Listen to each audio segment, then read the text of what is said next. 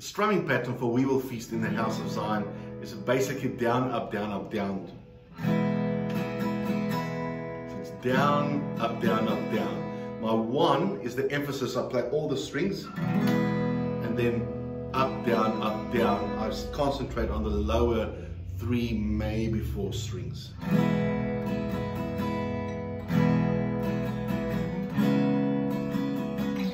Can you hear my one is emphasized? One Getty, Getty, one Getty, Getty.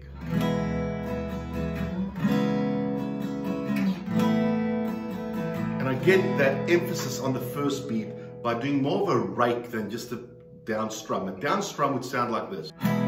But a rake, it's got that crack sound.